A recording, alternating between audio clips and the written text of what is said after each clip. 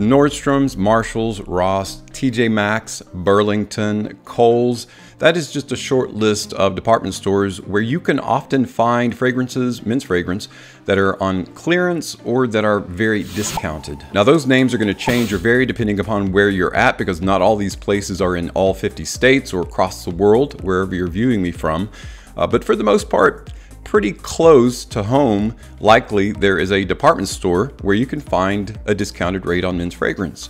Maybe not the best selection in the world, and especially if you're like me, when you walk into, say, for example, TJ Maxx, and you look at something like this, and I don't think that many guys are into CK into you. That is a lot of CK into you, and you can notice the orange sticker there where it's on clearance. It can often be confusing when you go to a department store where there's discounted rate on fragrances and you find this huge mess that you've got to muddle through. There's often, like, you might find the golden egg in between some beard oil, some soap, and men's underwear that for some reason has been opened. Hopefully they didn't try that on in the store and put it back. Who knows though, because discount stores can be kind of crazy. So I am here to help clear up some of the confusion. When we come back, we're going to talk about 7 that are pretty solid and you can get a really good rate on. Got that and more coming up, so stay tuned.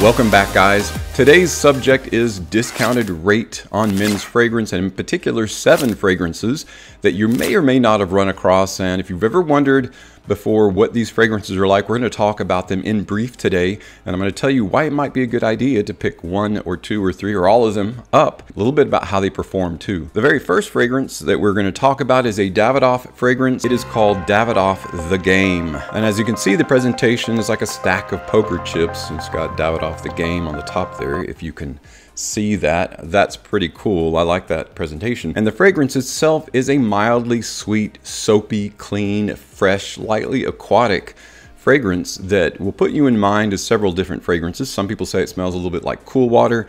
Other people say it smells like an off-brand version of JPG Le Male, something like that. Yeah, sure. All of those, and that's perfectly fine. It's a very pleasant, you know, sometimes Davidoff's hit or miss. This is definitely a bit of a hit. I won't say it's par excellence, but it's a really solid fragrance for what you're going to pay. And what you're going to pay for this is about 22 bucks online. I'm going to leave a link below, of course, so that you can pick up most of these. There are a few of them that are kind of hard to find, and some of them you can only find in rack stores, but what I could find online for you, I have listed down below. This one has some juniper, gin fizz, a little bit of iris, and some black woods in the base, but I like that combination of that gin fizz and iris is really nice. Pleasant. Again, comes off extremely soapy and clean. So this would be a good, like, shower gel alternative, Davidoff The Game. Another brand that is mostly slated toward the younger generation is also hit and miss when it comes to their fragrances that they've created. It is Hollister. This particular one is called Canyon Escape. Canyon Escape is an interesting fragrance. I really like the presentation.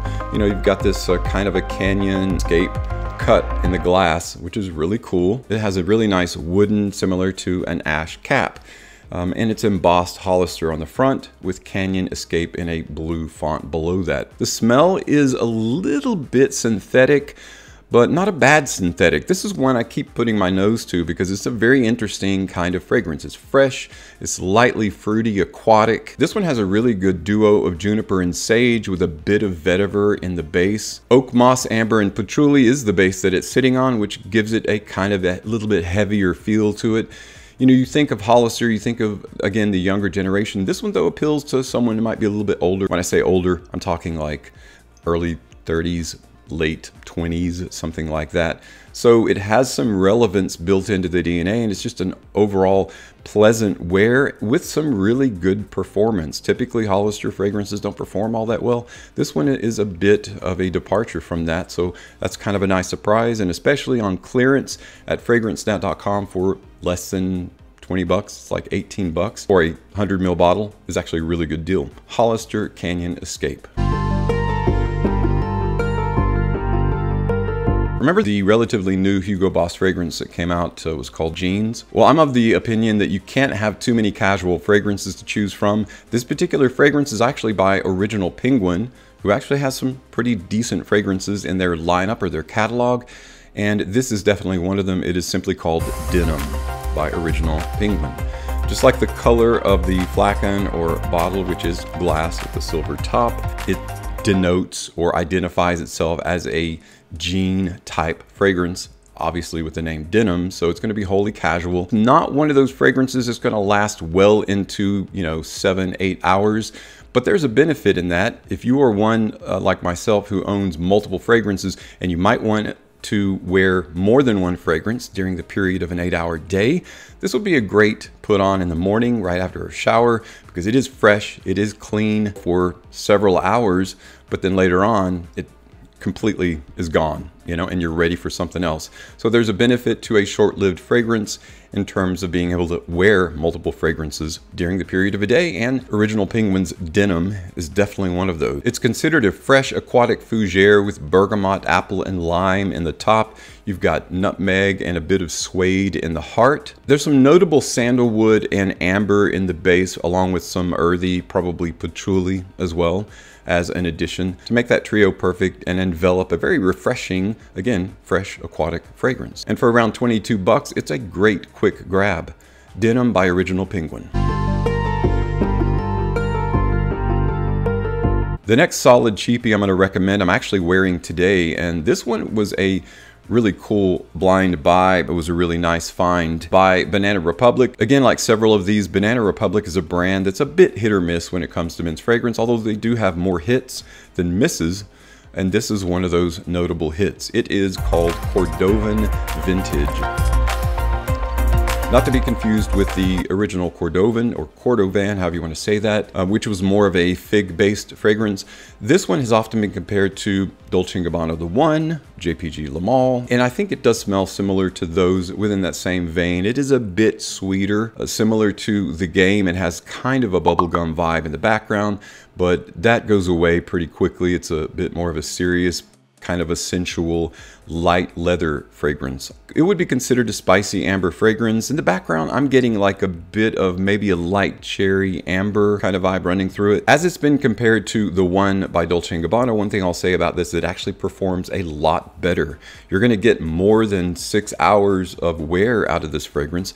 And for those of you that are familiar with The One DNA, you're going to really appreciate that. So definitely check out Cordovan Vintage by Banana Republic. This one is a bit harder to find. I think I found it for 20 bucks at TJ Maxx.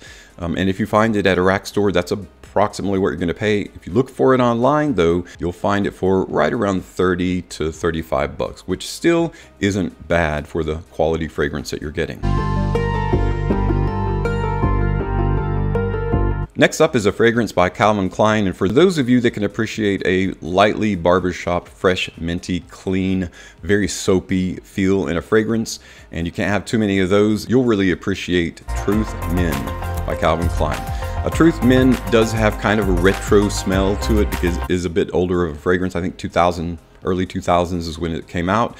So you can smell that. You can definitely tell and smell, but it's not unpleasant. It's not outlived its relevancy. In other words, it's still a very strong competitor when it comes to those fresh, clean, soapy fragrances. And again, in my estimation, just like casual fragrances, you can't have too many of those to choose from. It's been called fresh, green, woody, spicy, aquatic. It is all of the above. The pepper, basil, cardamom, and sandalwood combination is what gives it that very fresh, minty, and spicy appeal. And the base of cedar and patchouli pulls it all together with a very woody, earthy freshness. Looking at it dead on, you can't really tell, but it sits very funky on the shelf. It's like, whoa, it's like ready to fall over, but that's actually how it looks in the presentation. Kind of a cool bottle or flagon, but definitely kind of retro as well. So if you're into the retro thing, you'll probably appreciate that about it.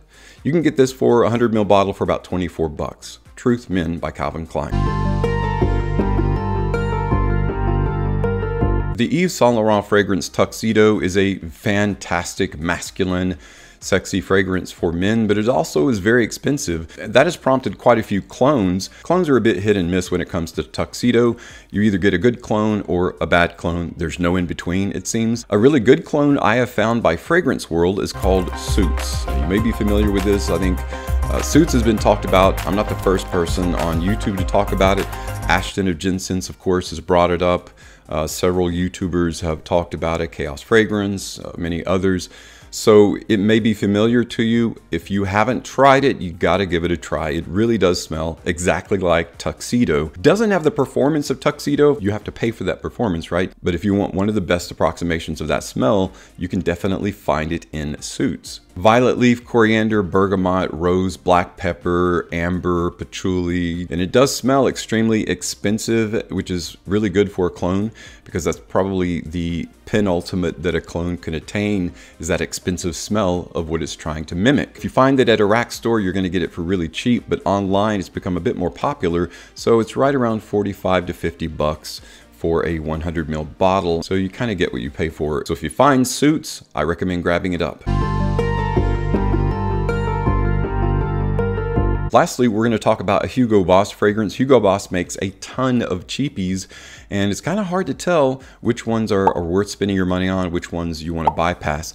This one I highly recommend, again, for casual, for clean, for fresh, soapy, and shower gel like. It's hard to do better than Boss In Motion, the white edition. I just like the super clean, fresh feel, and it also has a bit of a retro vibe going for it too, but again, not the retro that isn't still relevant. What gives it that is that basil blood orange open. You've got cinnamon, saffron, patchouli, a bit of amber in the base. A really great buy. You can get a 40 ml bottle for around 34 bucks, which is still very much worth it. And it's kind of a cool presentation. I'll give you a shot of that there. Put your thumb on the bottom of it, and that's where the atomizer pumps up through the front, the top of the aperture there. It's a pretty cool presentation, smells great, fresh, clean, with that blood orange freshness in the background, especially in the open, but it lasts into the dry down. That's what makes it such a pleasant fragrance and a great buy. Well guys, that's it for my 7 cheapies that I think are really solid and worth owning. If you find any of these in the rack stores that I mentioned or another rack store, definitely grab it up. You won't be disappointed. But if you have trouble finding it at your local rack store, I have again listed below some links that you can check it out if you want to grab any of these. If you have any of these though already and you've got some thoughts on how they wear, how they perform, let us all know what those are in the comments below. Well, that's it guys. Thanks so much for stopping by to check out today's video. As always, thank you so much for your continued support on my channel. I'm Tommy with Studio Sense, and I'll see you tomorrow with another video review.